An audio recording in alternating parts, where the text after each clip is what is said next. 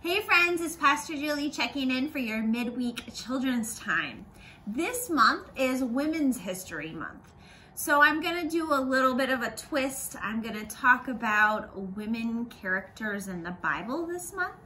But one of the things that I want to challenge you to do this month is think about important women in your life and important women that you admire.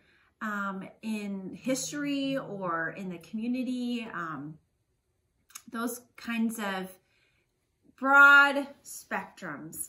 So today I'm going to read you a story about Miriam. It is written by Victoria Kovacs and illustrated by Mike Crone.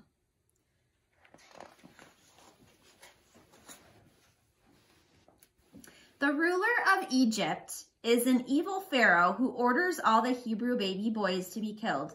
One mother has a plan to protect her baby boy. She makes a papyrus basket, coats it with clay and tar to make it float, and places the baby inside. The mother and her daughter, Miriam, put the basket in the reeds along the riverbank. They pray for God to take care of their baby.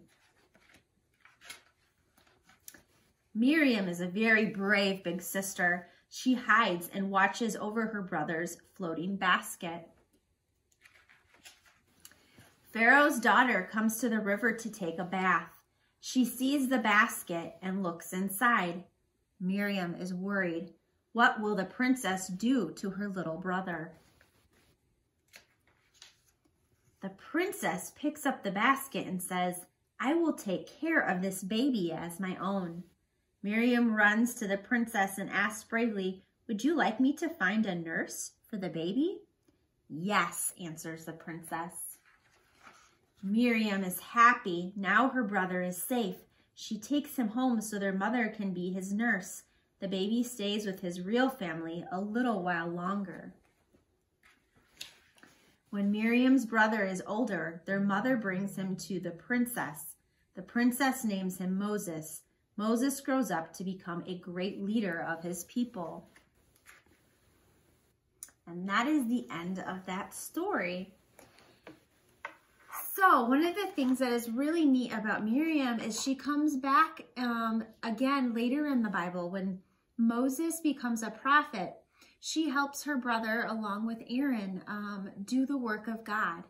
So she's also often called a prophetess, along with her brother Moses and Aaron. Thank you so much for checking in this day, and I hope you learned a little bit more about Miriam in the Bible. And I hope you spend time this month researching and appreciating women in history and current women in your life and in your community. See you on Sunday.